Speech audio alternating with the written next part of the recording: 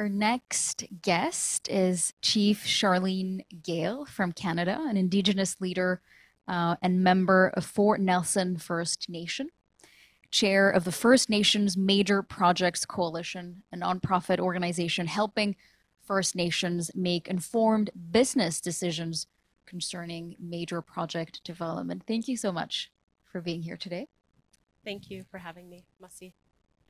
First of all, how is climate change specifically affecting Indigenous communities in Canada?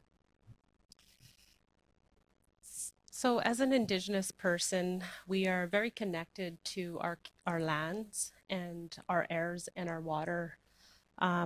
We're very traditional people where we still utilize the boreal forest as our grocery store.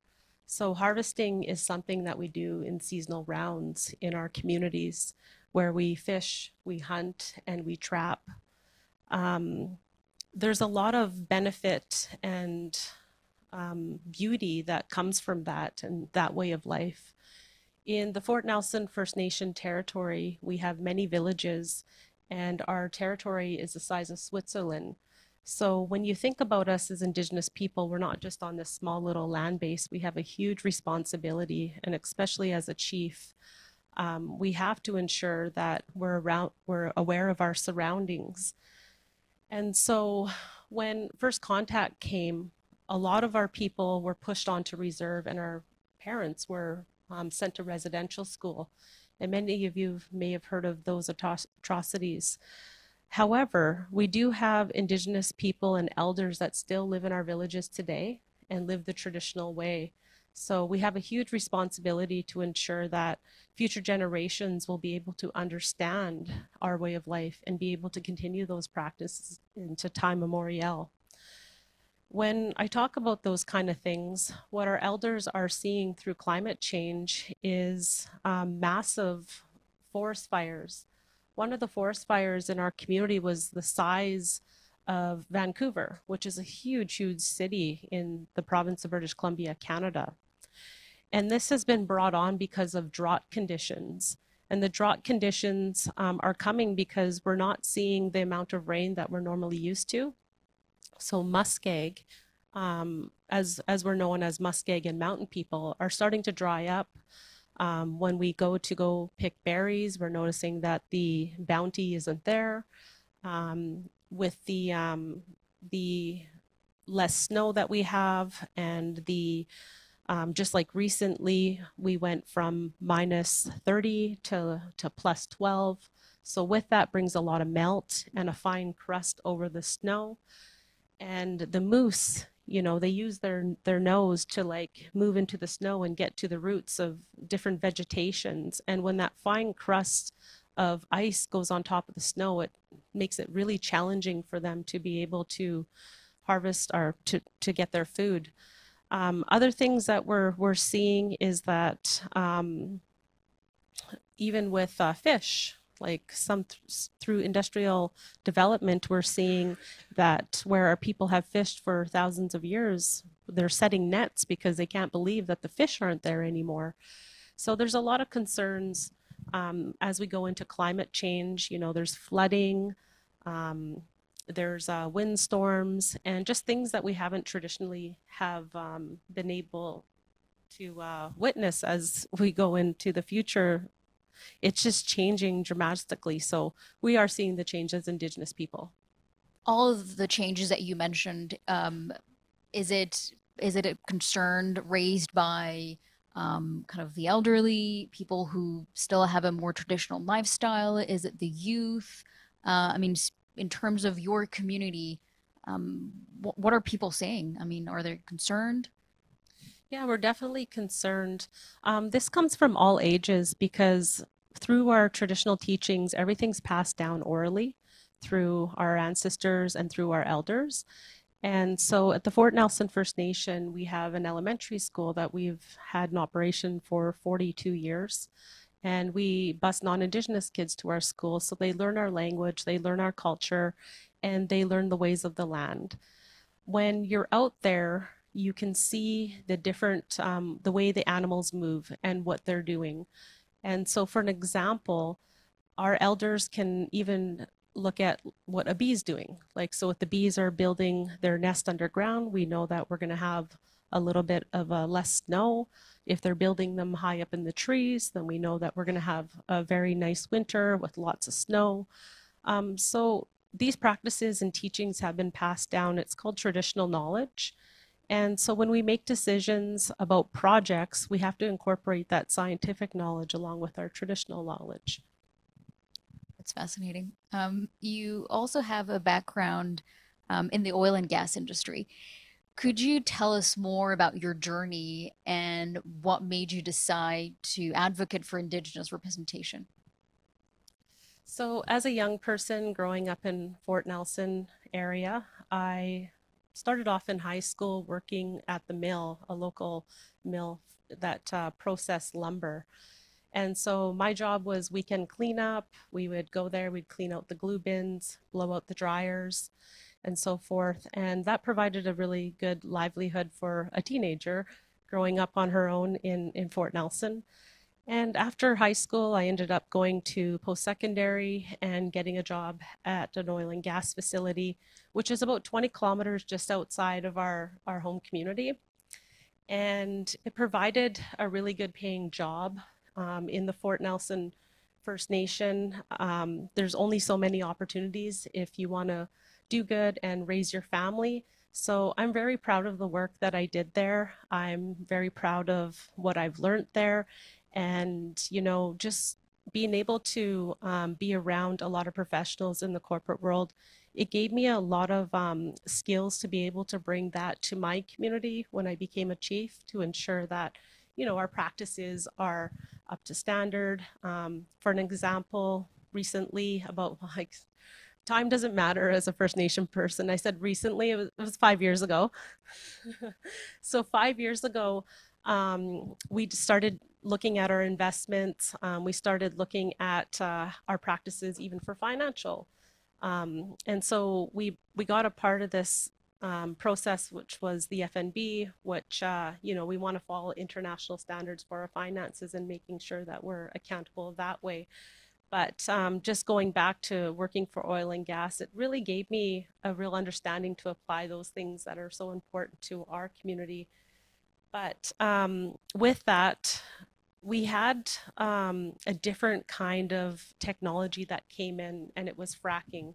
And our people were so used to the conventional way of processing oil and gas, whereas fracking used a lot of water. And it really opened up our land base in a short period of time where our land users, our hunters, our trappers, our gatherers were starting to see enormous changes in 6 months, in a year and a half to 2 years, where massive amounts of water were being drained from our territory. The muskeg was drying up. You know, we talked about the fish. The animals were starting to move away from the area. And these are all things that our people depend on every year to be able to sustain ourselves. And so with that, we decided that we would bring a delegation to Victoria, where decisions are made in our province, to talk about these issues, because in Fort Nelson, we have such a small population base. And we felt it was important that the rest of British Columbians knew what was happening so that we could get support on finding a new way to find best practices to be able to be a part of the industry, because our people have worked for oil and gas for over 70 years. But I do have to say that, you know, just through many boom and bust cycles, which we're currently in a bust, we were able to look at other opportunities to be involved in the clean energy space through geothermal.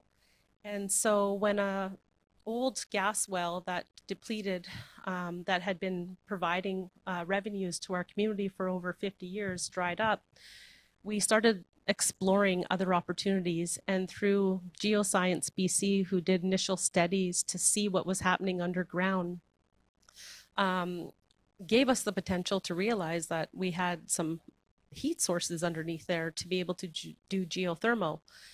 And so we got really excited about that. And it's been quite the journey to be able to repurpose an old oil and gas well for geothermal.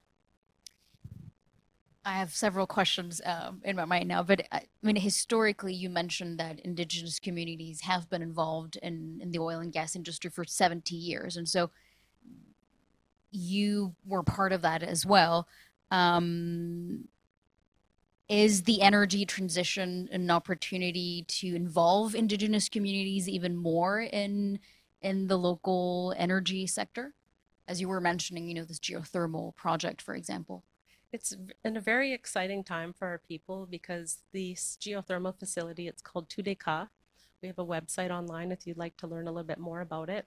But it's 100% Indigenous owned by our own people. So there's the opportunity to ensure that, at the top level, we have people sitting on the board of directors. Our people will be having opportunities to have management positions and so forth. Traditionally, in the oil and gas play, we were always at the lowest of the totem pole where a lot of our members were working in seasonal work. So spring would come along and they would be laid off. So they weren't really meaningful jobs. Then there's a few that, have jobs that were full time, like myself, that worked at the Fort Nelson gas plant. But yeah, I think that there's been similar experiences across Turtle Island for First Nations where, it's been seasonal, it hasn't really been meaningful, and, you see billions of dollars leaving our territory without hardly any benefits coming to the community. So that's why, just going back to your first question, it was really important for me to find a new way to be able to be involved in this conversation so that we could help other First Nations that are trying to do what we achieved find their place in being able to build clean energy projects. Is the geothermal plant up and running as we speak, or is it a project?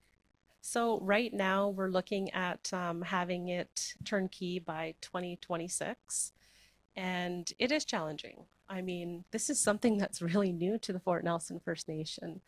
We, with the support of the First Nation Major Projects Coalition and Canada through NRCan, we were able to get a $40 million grant. And with that grant, we've been able to seek capacity support through the coalition, which we provide free of charge to our members.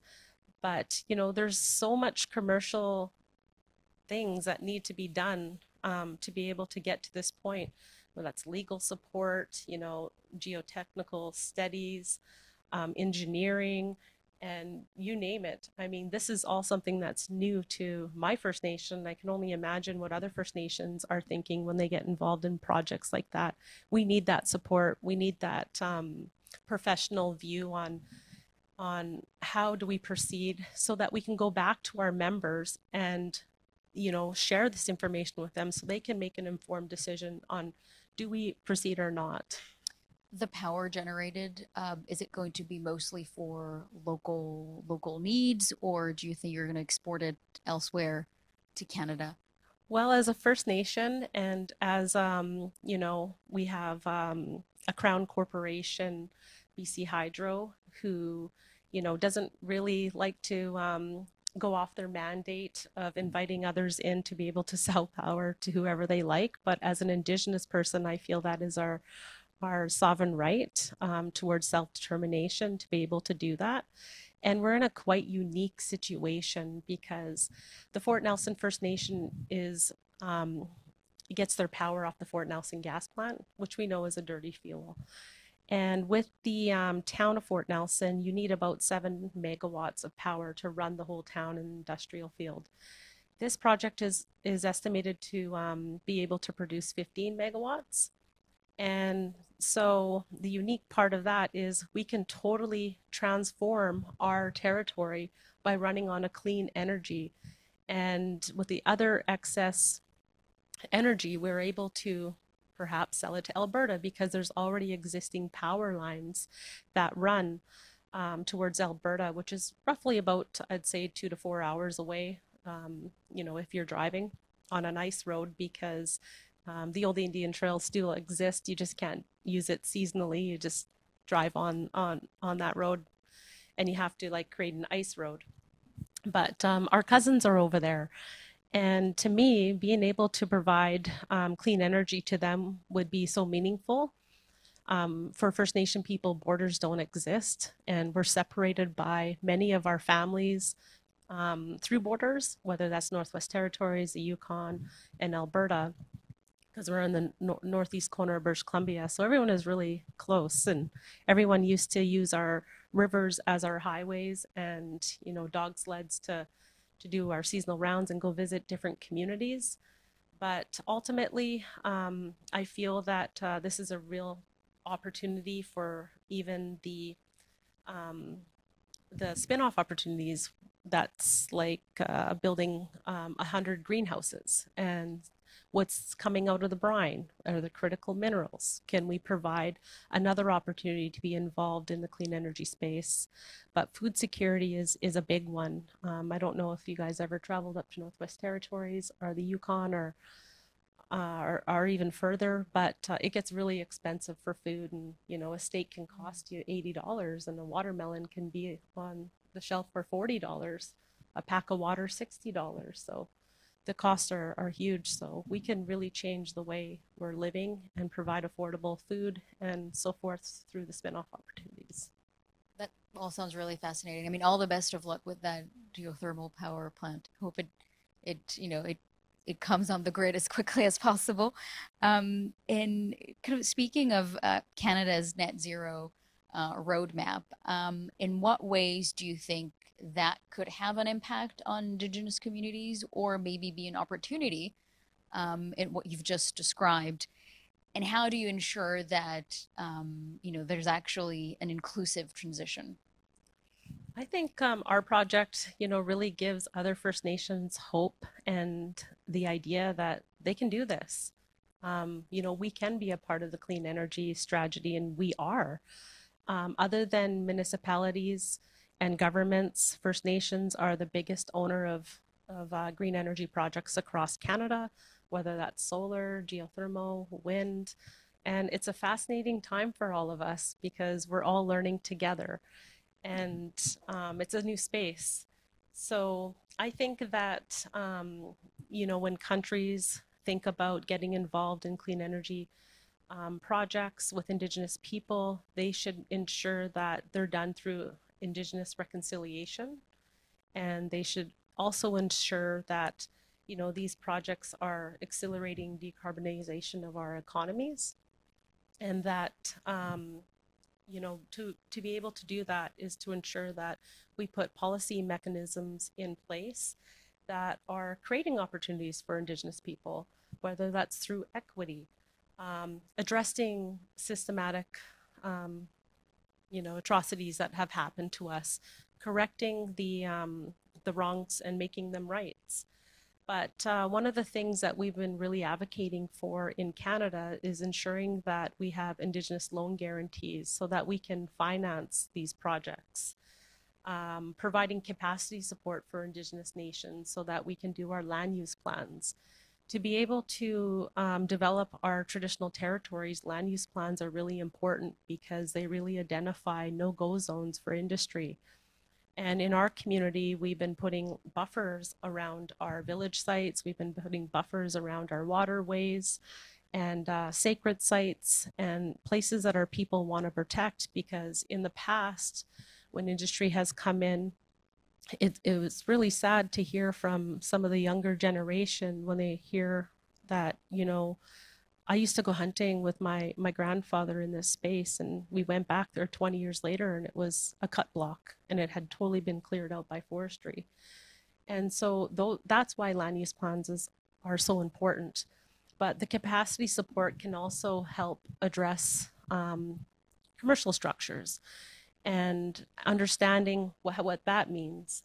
But it also provides economic analysis for the project, and to be able to bring that information back to our members, because our members are the ones that are going to give us the yes or no if we can move ahead on projects. And it's really important that Indigenous consent is a part of that, because in Canada, we sign treaties and they're peace and friendship treaties. They weren't cede and surrender treaties. And I know that has been forgotten by the newcomers, but our ancestors have always told us, and I talked about the oral history, which is so important. We pass that down to our children. My son is 9 years old, and he understands what treaty is, and we celebrate it every year.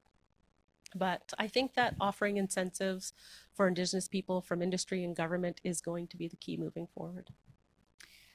How can regulators facilitate Indigenous participation? Any models that are worth replicating, across Canada? Well, regulators have a very complex role. Everyone seems to look at it as a competition. I talked about those borders. As an Indigenous person, I think if we could break down those borders and be able to work with our cousins, we would find new ways. And when I talk about cousins, I mean, I'm talking about even North America. As an Indigenous person, I should be able to sell power to the tribes in the United States if I want, let alone my cousins in Alberta or NWT. So there's a lot of work to do for regulators and utilities, and especially in the space of how they can support Indigenous ownership in these clean energy projects. One of the projects that we were really proud to support is in Ontario, where we worked with Hydro One to ensure that there was 50% equity offered to any Indigenous nations on any greenfields going forward.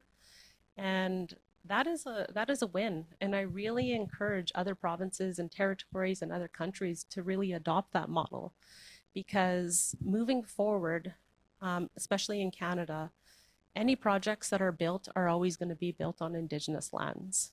And we need to realize that Indigenous consent is very important in those processes, because First Nations have rights and titles. And, the courts have always sided with us. That's the last place I want to be, is in court winning another case. I rather work with my treaty partners. I rather work with industry and government and sit at the table with them and make decisions together. I think that's important in the way going forward. Another one in my home province in BC Hydro, they are doing a call for power, which ensures that, any clean energy projects that are going forward, that they have to have Indigenous partnership and ownership a part of it for you to be able to be eligible. So currently with our geothermal facility, we're negotiating our rates, and through the support of the First Nation Major Projects Coalition, we're looking at financing and getting all those really fine pieces together so that we're successful. If we talk about the needs of kind of civil society at large in Canada, but also Indigenous communities, how do you separate the two? How do you differentiate between the two? And our government, the government and regulators in Canada equipped to support Indigenous participation in Canada? Well, I think merely offering First Nations, low equity is not the answer. I talked about the 50% model. Our people have been through enough. And I think that, Sharon, she talked about Indigenous lands and having an important conversation there with nations about equity. It's not that we are against development. We want to be a part of development that's in a meaningful way, where we're part of the discussion, where, we have opportunities for, I talked about a loan guarantee. The loan guarantees are really important, and we've been advocating that for over a decade. That's a lot of work, and I'm happy to say that the Canadian government has confirmed this program in the next budget. But, those details are forthcoming in the spring, and we know that there's going to be a lot of work to do, and we have to keep on that to ensure that this program is set out in a way that can be utilized by many First Nations in Canada. It's something that I really encourage other countries to do. And I think it's really important. Just talking to our ambassador, she talked about how 14 members of the IEA are going to be at this conference, and they have Indigenous nations within their countries also. So I really encourage them to look at Indigenous loan guarantees and really include First Nations and put them at the forefront of this energy transition, because as First people, we have always ensured that we were going to have a sustainable economy. We always found the solutions to be able to move forward. And I think that we'll be able to expedite these projects if Indigenous inclusion is directly involved and that we respect their rights and title to the land and, you know, listen to the people and the elders that are making sure that they're a part of this transition. One final question, and that is the same question that I asked before. If you had a magic wand and could change anything about the world for a more sustainable planet, what would it be? Well, I'd probably, if I had a magic wand, I would probably totally erase first contact from our whole history. Because I think that as First People, you know, we have always been able to find the solutions to move forward. And, you know, one thing that I always say is never underestimate the ability of my people because they are so resilient and they're so strong in their thought process. And I think that, you know, this world would probably be a better place if we were just left alone. We'd probably be advanced, more advanced than any other humankind if we weren't, you know, put up with the challenge of trying to defend and take care of our language and our way of life. But if you would ask me this question 10 years ago, I would probably say, wouldn't it be great if solar was affordable? Well, we did that. Or I would say, you know, wouldn't it be great if we could, you know, store this energy from wind and solar? Well, check, we did that. But I think ultimately is we don't need no magic wand. And I think that's what got us in this pickle altogether to be able to move forward on this clean energy technology. And I think that just by working together, you know, with the thought process of having a sustainable planet with a vibrant, you know, a vibrant economy where we can ensure that our net zero goals are achieved collectively. I think that the more people you invite into this conversation, the more successful we're going to be. And I'll invite you to come travel up the Alaska Highway and come visit us at mile 300 at the Fort Nelson First Nation. I think like it's going to be pretty amazing as we move into the next decade of our lives because you know, that fresh food and, you know, that clean energy and the pride and the strength in our people that that's going to bring is going to be tremendous. So I look forward to inviting you to the Fort Nelson First Nation territory. Must see. Thank you so much. Thank you.